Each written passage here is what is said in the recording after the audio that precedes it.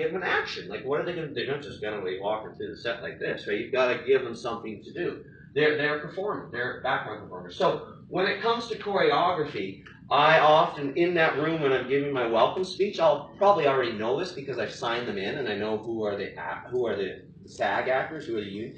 If you're a union extra, you clearly have experience. You've been on a set many times. So I'll often send my experienced background performers to the prop truck first, or to the costume truck first, so that my costumer can give them her best bits to put on, because she knows that when I take them to set, I'm going to put these experienced extras in front of the camera, and I'm going to put my less experienced background performers farther back down the street. Yeah? And then I do things like zone setting. So zone setting is this. I've got Teresa, and I've got Frankie, and I've got Philip, and I've got Anthony, and I've got a street, right? I've got 100 extras.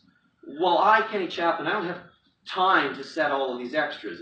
So the way it works is we do the blocking, right? And then the cast goes away, and now we're going to light the set. Well, so during the lighting, I can't take all my background performers and start placing them, so that because the DP has to light.